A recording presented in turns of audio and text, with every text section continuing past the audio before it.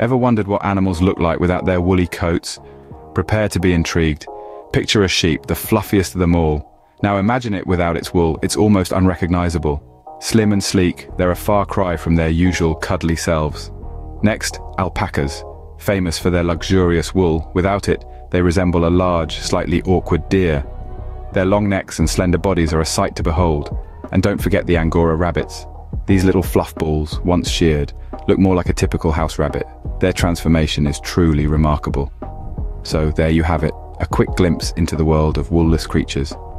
Who knew they could look so different? Remember, there's always more to learn about the animal kingdom, so hit that subscribe button and stay tuned for more fascinating insights.